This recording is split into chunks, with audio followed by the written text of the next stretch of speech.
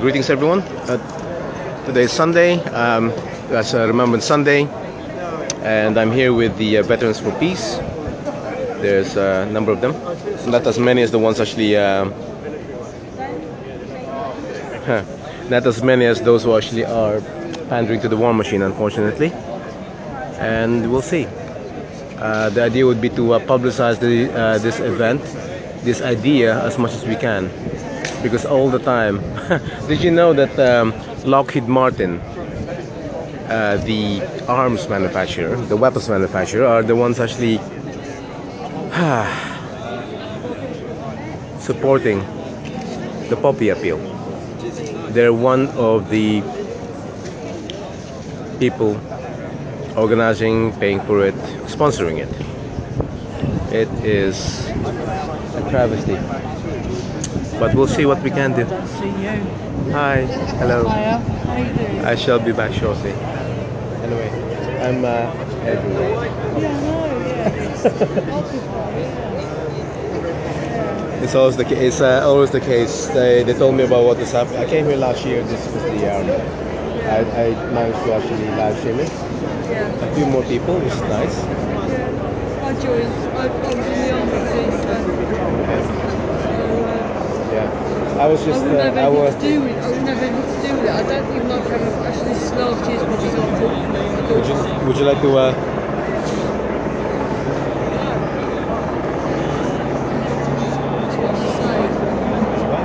I can't. For me, the one was I have. Okay, I was with the territorial army for about 10 years. And I thought, okay, if I would get called up, I would go. A couple of times when I said, yeah, I'll go, but then my work actually was the ones that she said no. But the second time was my family. And then that's it. Eventually I was too busy and I couldn't do it. Then I realized. I think, because I sort of joined the army because basically I was a lefty anyway, let's face it. Shall I? I'll put my sunglasses on, alright? Okay. Okay. Yes, it is. Okay, so... Can I tap it and say, is this thing on? Everyone needs to start like that, don't they? It is on. So, what's your name? Yeah. My name's Karen. Karen? Yeah, we met again at West Hendon. Yeah. Where you're living at the moment, where, and a few other places where they're actually trying to evict about 1,200 people. There's 700 houses. Okay. So you've got whole families in that 700. Yeah, so it's about average, maybe about 1,200 people, really. Yeah, I'd say, yeah, well, the average family is 4, isn't it? This country, whatever.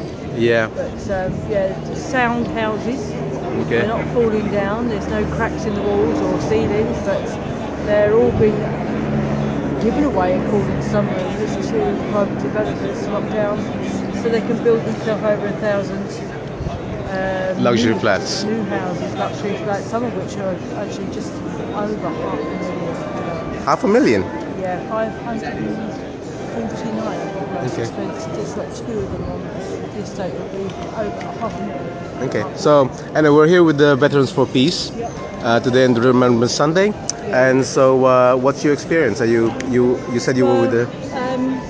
I think I'm from the people I met when I was in the army. I was representative of a group that had no family life to sort of leave and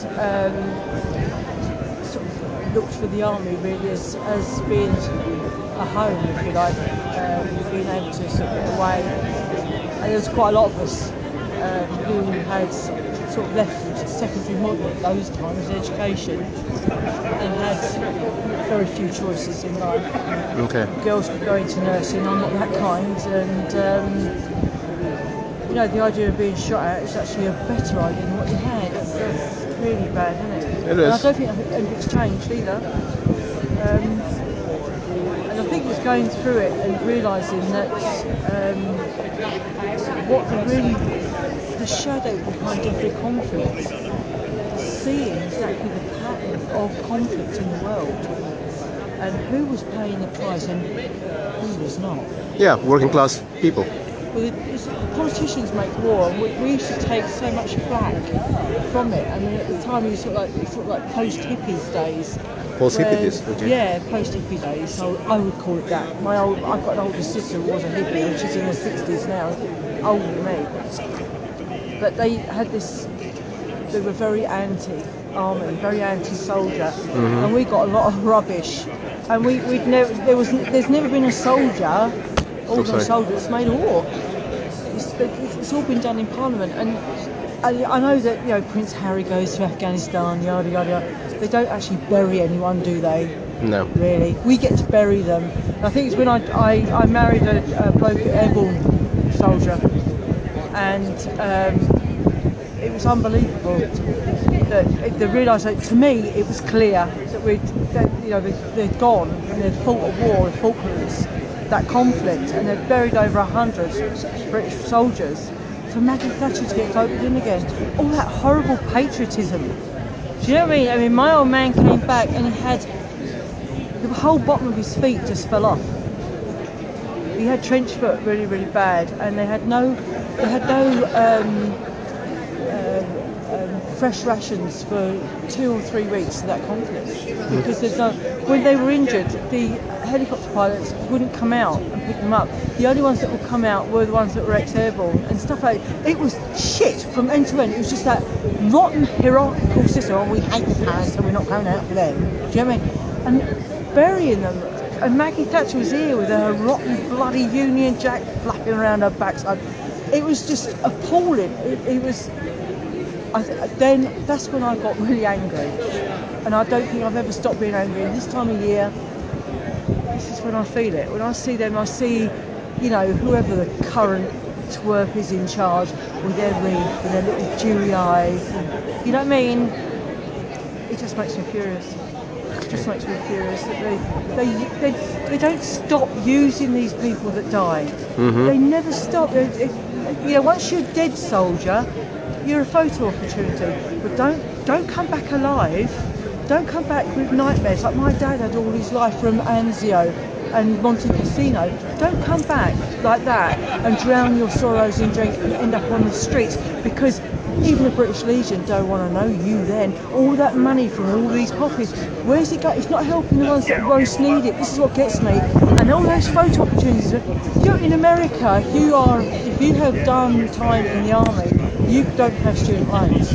They actually do give you something, you can go and get a degree. This country, no, it's basically, oh, isn't it wonderful? Wave the old Union Jack, vote for us, aren't we wonderful? Look, knuckle away a tear, and they don't care. It's just like, it's blatant in this country, and they are using them, and they capitalise on them all the time. Yeah. All the time. And that's all I've got to say, really, is they're just disgusting. And the more they sit there and go weepy-weepy over all this on this day, and that's the royal family and all, the more I hate a lot of them. And I really do. And they should really, they need to think about what they're doing. Yeah. Well, in my experience with Occupy and everything else, and we didn't realize the statistics that 1/3 of all homeless people are actually from the armed forces. Veterans, veterans. I walk through the city, and there is even the average lifespan of someone on the streets in this country is 4 years.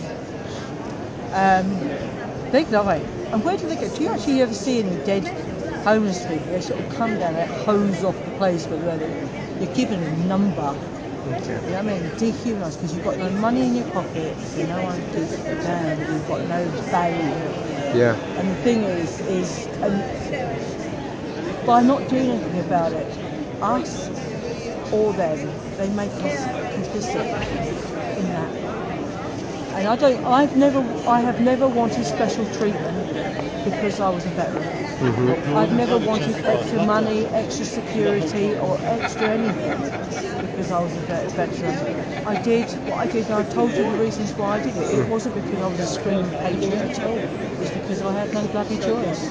And there's a lot of young people like that. They come out of school, they didn't do so well. It's either that or flip burgers in McDonald's or the dole queue and being sanctioned, so they join the army. Yeah, It's I mean, great. It's a lovely little scam, isn't it? it is actually. It is it's a very socialist construct, really, if you think about it. It's like I remember. You go to one. It's actually you have breakfast. It's what 5 different types of cereal. You go for lunch. It's the same thing. You get dessert. You get everything. So you get, I don't know, £10,000 a year. You spend that. You still have room and board. Yeah. I know guys actually have done very well just because of actually that they joined the TA or the army. And People out. I mean, yeah. Once they come out, if they come out. I mean, when we were coming up to actually leaving the army, and we were being offered counselling, because we got out, obviously airborne, he was demobbed in Aldershot, and the local council made no secret they absolutely hated soldiers. They put every way, shape and form. What, they hated the soldier? Why? I mean, no, I know. Don't. I mean, when you start getting to people's heads about why they hate groups of people, then you're walking a path to madness, really. So they didn't like us. They used to have 2 estates. One was the Totteridge estate. Totteridge Estate or Tottenham? It wasn't Totteridge. It was. I can't remember anyway. And the other one was Denmark Square. And they were both notorious, really bad. And they would dump you in there, and they would tell you, if you don't take it, we'll take the kids off you. We'll put the kids in care. That's what they used to do to soldiers. Lovely, isn't it? It is. I mean, it's the same thing. Yeah, you get these things about the war machine. At the moment, Lockheed Martin is the one that's sponsoring the poppy appeal. Yeah. It's like, great weapons manufacturer, and you're doing that. And I know. I've seen them actually. Poppies are getting bigger and bigger and bigger, and I've seen some actually. They're getting much bigger. They're going to be able to hide behind it altogether. Yeah. Well, in my old shops, we had 2. I used to actually ask for the poppies, and thought, yeah, great. Then you find out how much money that the CEOs are making, 70,000 a year. Then I thought, what the hell am I doing this for? It's not getting onto the street, is it? It's not getting onto the ones that need it most. Yeah, no. It's always the organisation that actually doing it. Oh yeah. This is War Dead PLC, isn't it? This is War Dead PLC. This is what they just use from all of them sitting there with their little reeves and things like that, putting it down. They are just using them, photo shoots, inches in bloody newspapers. Unfortunately, it sounds sexy, and I was attracted to that at the time. Okay, thanks. Hi everyone. This is actually we're in Whitehall Place, and we'll be at they'll be going to the cenotaph soon. So hopefully I'll be back shortly. I'll just upload the rest of this live stream, and then please share it, and to people, veterans especially, who actually are still enamored of the war machine. Okay, peace out. Thank you, Mrs. Thank you, Jane. Thank you.